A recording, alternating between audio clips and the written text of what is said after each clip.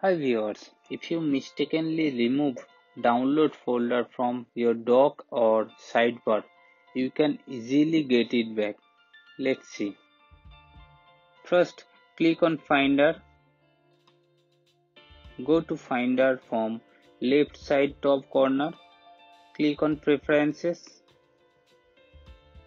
Tap on Sidebar and tick mark Downloads. To verify, click on Finder. Now check Download folder back to sidebar. To add it on dock, right-click or control-click on download. Click Add to dock. Now you can see download folder is added on sidebar or dock.